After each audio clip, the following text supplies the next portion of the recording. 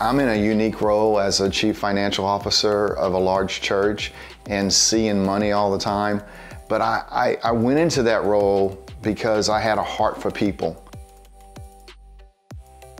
But when I got into ministry intelligence, I saw that this product was something that could serve churches.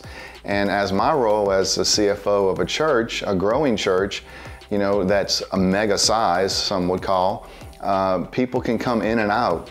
And so how do you track those people coming in and out? And finance is a great way to do it, and ministry intelligence will do that for you. So ministry intelligence tracks through the donor profile. We create donor profiles within the platform of Sage Intacct, and then those donor profiles have a first-time gift, a second-time gift, and on. And then when they become a regular giver, the ministry intelligence will identify them even if they haven't set up recurring giving, which is a very powerful feature to be able to understand, hey, this giver is regular, they're recurring, they're sustainable. And so that is something that we can track with ministry intelligence.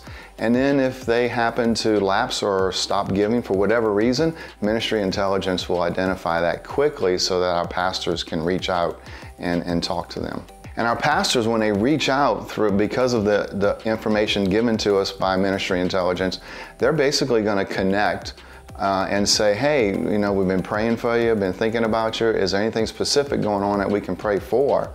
We never will ask them, hey, we noticed you stopped giving. That's something we never do. I mean, this is a tool to help you minister. It's not a tool to help you get more money. That's not what it's about. So we're excited about that. We're going to use ministry intelligence on first and second givers to maybe just write a note card, just a handwritten note card saying thank you for your gift. Mail that out. Nothing really intrusive, but something that would just be a contact point. So that's how we're going to use it.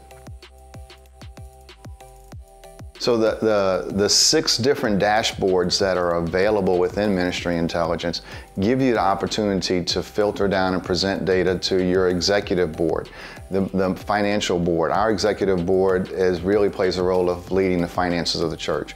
So we use this, and I demoed it with them, and they were very intrigued about what it could do, early on. And so now they're really hungry to see those dashboards in our board meetings, which is going to be a really powerful thing to be able to show the data, sustaining giving, and then make projections on this data, cash flow projections, sustainability, and understand, okay, this is what we can forecast and project on projects that we're looking to build. What I would advise people to look at Ministry Intelligence as it's one place that you can go and get executive or even corporate type finance data, as well as ministry type metrics, giving units and average giving per giver and things like that. So I would suggest that people really need to dive into Ministry Intelligence as a one-stop shop, some place that they can just go and get all of this information without having to go to different platforms. And that's going to be a game changer and a time changer. Really, Ministry Intelligence isn't just about money. Ministry Intelligence is about, I like to use the analogy of Proverbs 27:23, where, know the condition of your flock and then have the heart to tend after them.